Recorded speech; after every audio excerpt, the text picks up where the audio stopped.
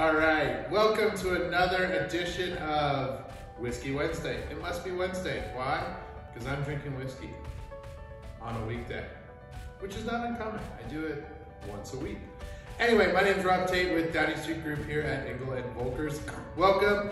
We are reviewing Old Elk.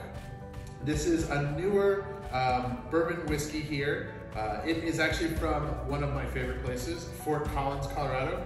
And for those of you who don't know, fun Fort Collins fact, Fort Collins downtown, or what they refer to as Old Town, an area I used to live, I actually launched a real estate brokerage up there a while ago, was actually modeled, Disneyland modeled itself after Old Town Fort Collins.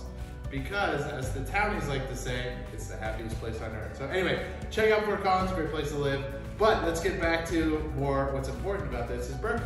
So Old Elk here, it was started in 2016. It was started by the same guys who brought you Otterbock. So if you enjoy your phone not absolutely crushing itself because you're really clumsy and stuff, or you drink too much whiskey and it falls down, Otterbox will help you out, and so will the founder of this company, Old Elk.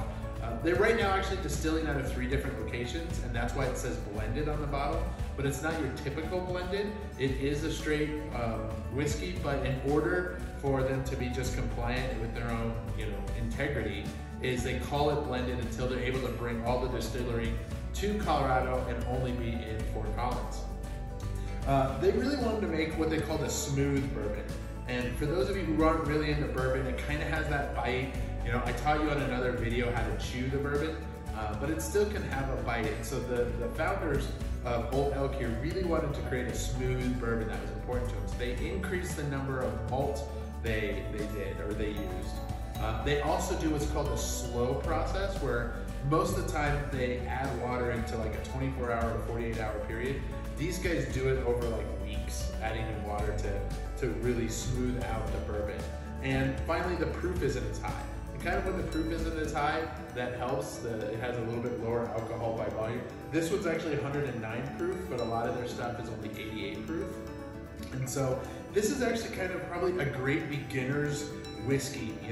If you have that guy or girl in your life that doesn't yet like whiskey, isn't into it, they're like, it hurts too much. This is a great one to kind of try. So wonderful. It's also from my home state, Colorado. Gotta love Colorado.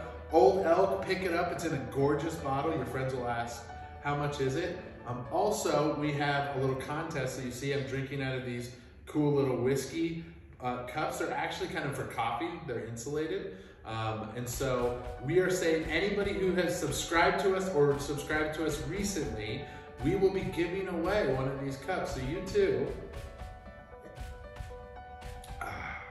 could enjoy one of my 2 favorite beverages out of this cup, either whiskey or coffee.